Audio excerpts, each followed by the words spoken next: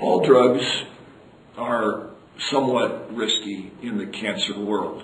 The quote that I always use from Shakespeare is, "Of diseases desperate grown are by desperate measures relieved, or not at all." So in the oncology world, we've long recognized that these drugs have risks. These are elderly patients, some of them in their 80s and 90s, all of them with advanced cancer, all of them with, in the old word we used to use was terminal cancer. So I hesitate to dismiss those drug effects.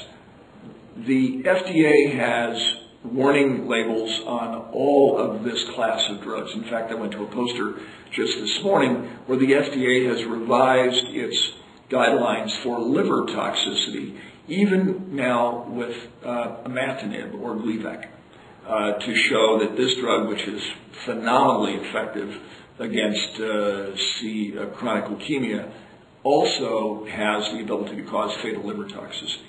So even amazingly good drugs do on rare occasions cause serious injury and sometimes death.